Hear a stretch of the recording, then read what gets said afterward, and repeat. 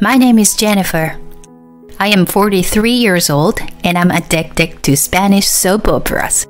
Thanks to various streaming services, I've been watching one new drama after another, and I'm totally addicted. Spanish soap operas are always full of drama, but there was a real drama in my life too.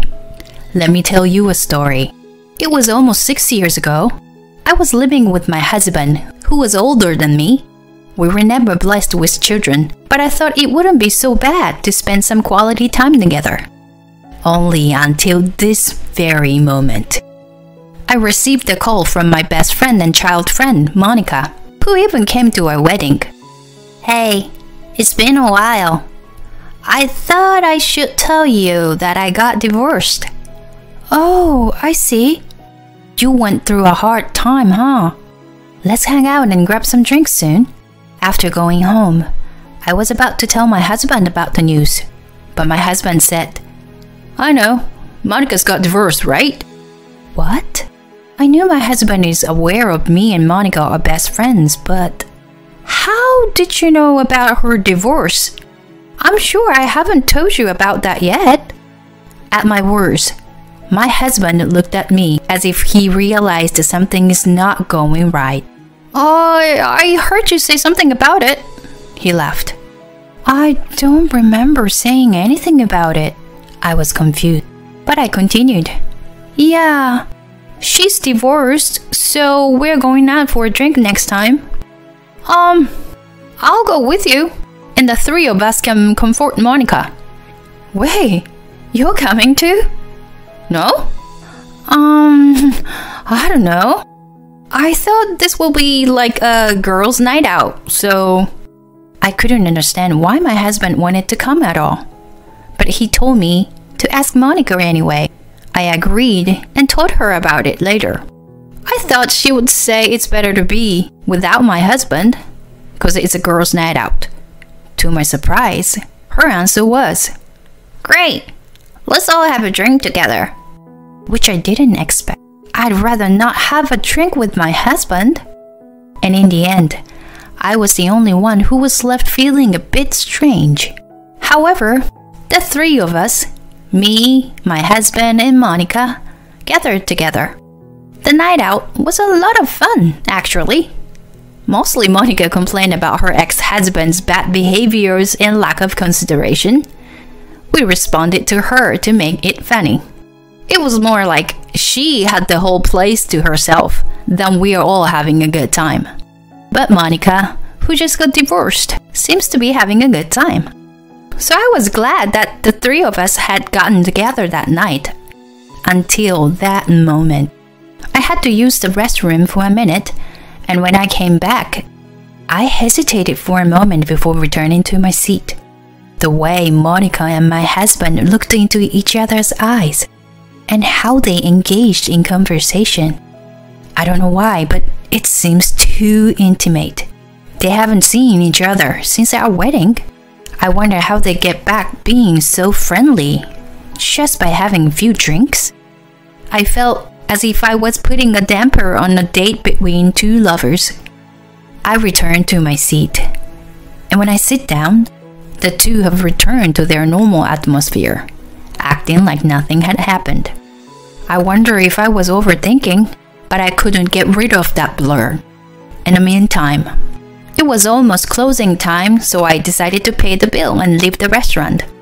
Monica was very drunk, and then my husband said, I'm going to take her home. His nonchalant attitude caught me off guard.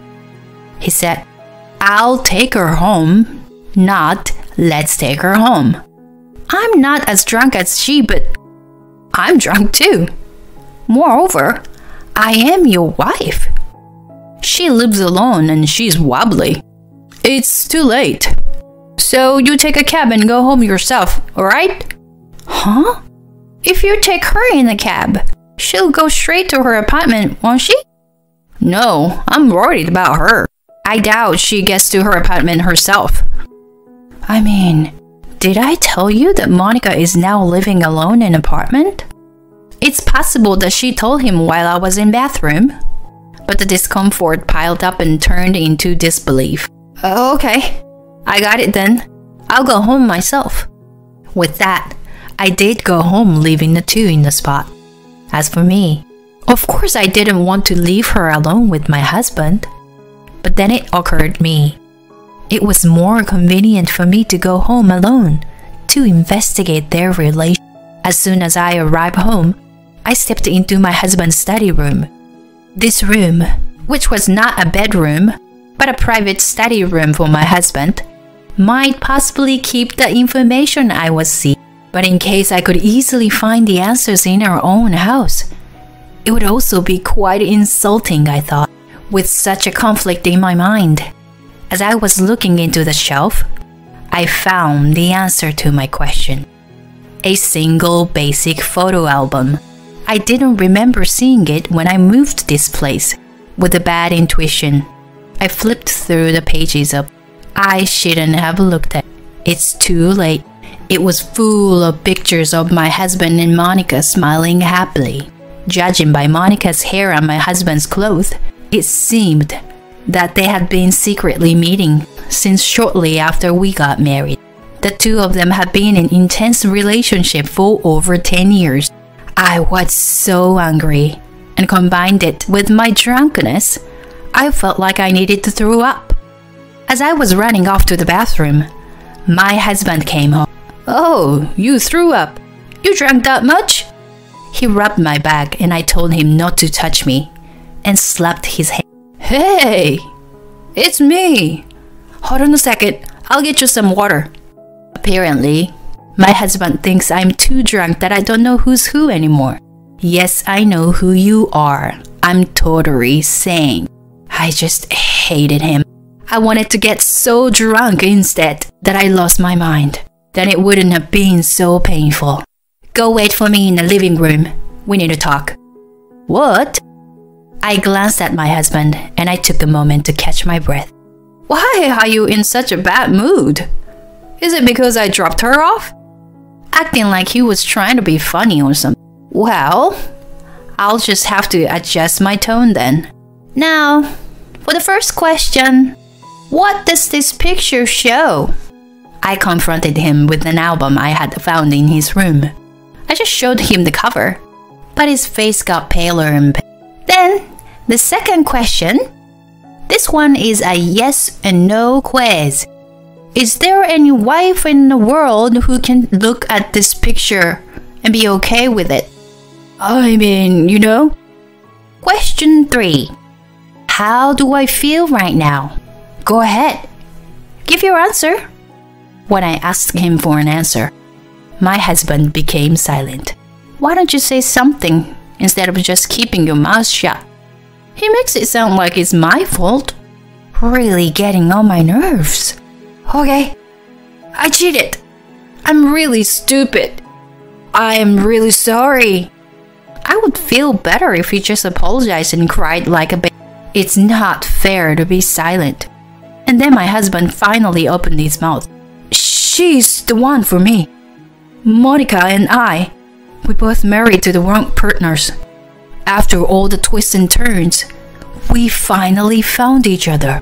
I feel like we're soulmates who share a common destiny. What are you, a poet of all sudden? I was completely speechless. Suddenly he's talking about soulmates and spirituality. I know I made a mistake marrying you. Our soul vibrations are different, and we can't be happy together. I believe this is a test of fate for me and her. No, he's gone completely to the other dimension. You and I are not connected to a spiritual level. I hope you understand. I didn't know what the hell that means at all. I only figured out that you and I are hopelessly incompatible. My best friend betrayed me, my husband betrayed me, and honestly, I can't even cry. But I'm willing to give him to Monica, because he's such a bad husband. I have no idea what you're talking about right now, except that you're speaking English. I don't think you and I are compatible either. I know you're crazy, But I don't understand what you're talking about. I knew it. If that's how you feel, then you will agree to divorce me peacefully, right? I want to be with Monica. I see. So you're not gonna pay for alimony? Then I have an idea. This is not good. I don't think I'm in the right spiritual tuning.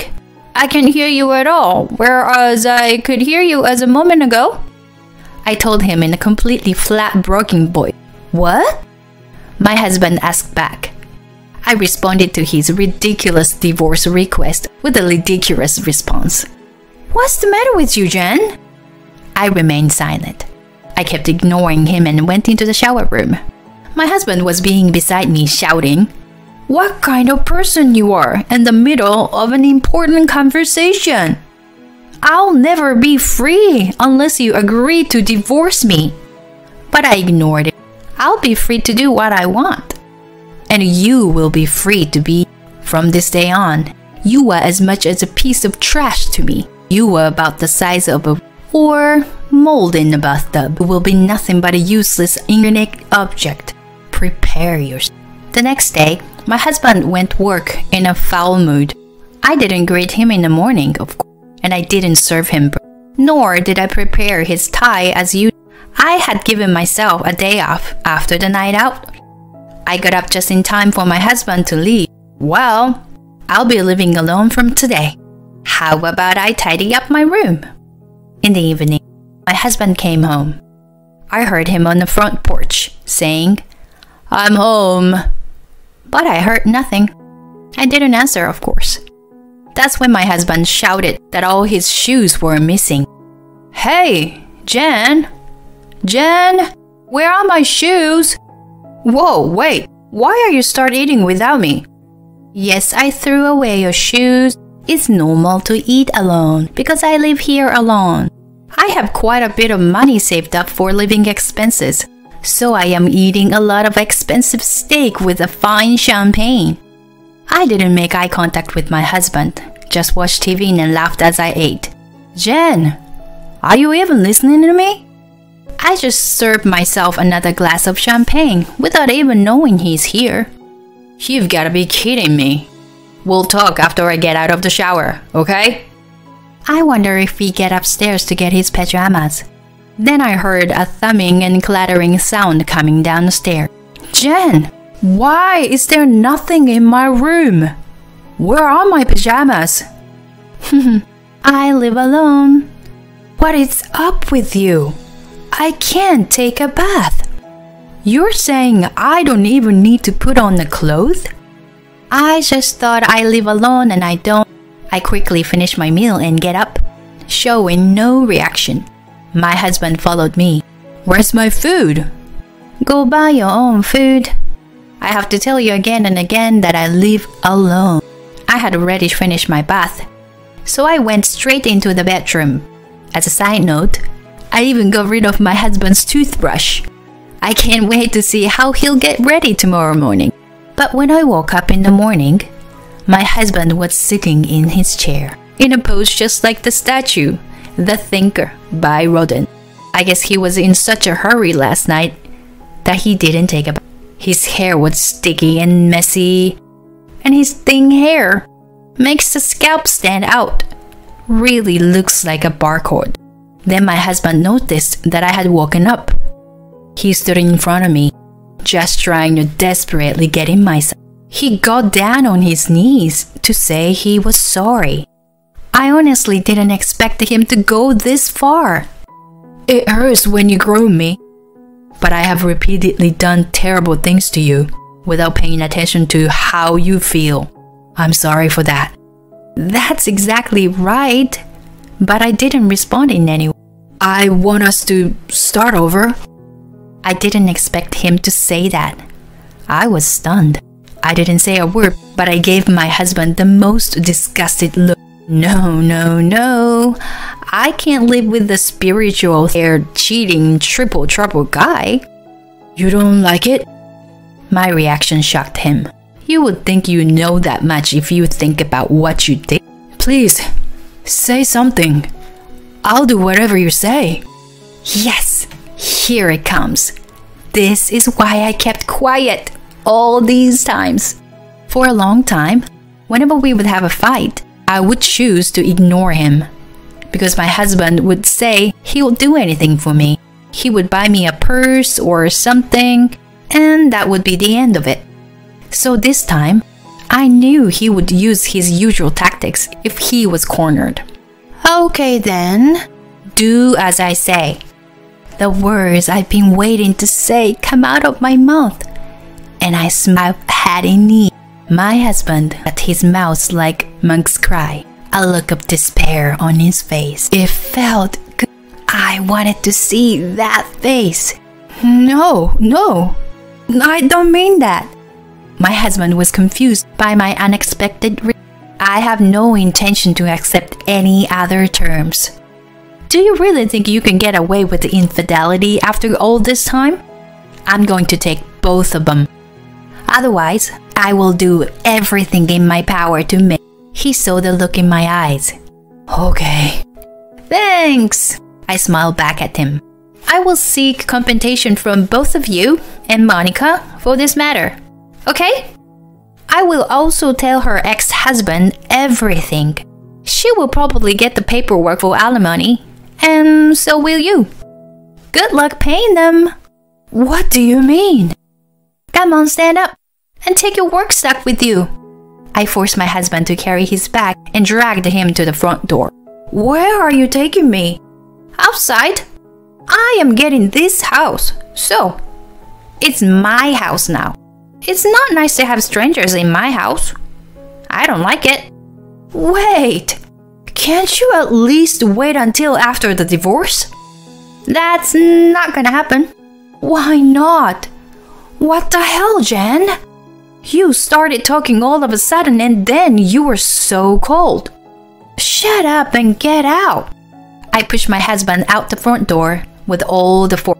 The only reason I was able to exert that kind of power in a woman's body was because all of this stress and anger I'd built up over the years. I guess you have to accumulate negative energy too. After that, before the divorce papers were served, all of us, my husband and I, and Monica and her husband, got together to talk. Monica confessed she had fallen in love with my husband at our wedding, approached him right after, and their affair started. They kept in touch discreetly to keep their relationship secret until hopefully they were both divorced and free. They have been cheating on both families for over a decade. Monica's ex-husband was quite depressed when he first learned of her infidelity. I didn't have any feelings when I heard that story. I'd rather wanted to thank them because I would use any facts as evidence for my alimony claim. After being kicked out of the house, my husband moved in with Monica. But later, when she received documents from both me and her ex-husband demanding alimony, she was brought back to We can't remarry if we are both in debt. I will find someone with a better financial status. She gave him a bum rub and kicked him out of the apartment. Wasn't she the one? The soulmate of yours who's connected with you on a spiritual level? And you're losing her over money. Needless to say, I was disgusted to hear that story. Suck it up. This is what you get for betraying your wife. 6 years have passed since then. In the middle of paying alimony, my ex-husband retired. He was forced to spend most of his retirement money for alimony. He's still living his life in misery. Monica is also a debt-ridden woman, and there is no way a man would ever remarry her if he is a sane person. She seems to be working in a harsh working environment since she seemed to have run through her savings with the alimony payments. As for me, I have been paid a lot of money, but don't do anything special except work. In life, we don't know what's going to happen to us, so I'm trying to do what I want and live modestly. It's like they say, if you were prepared for anything, you were prepared for everything. And I look forward to watching Spanish soap operas every day. Recently, I found someone at work who shares the same interest. We're even talking about going to Spain together someday. I'm looking forward to that day. Of course, I'm not going to check the compatibility of our soul vibration. Let's live a peaceful and healthy life today. My goal is to live happier.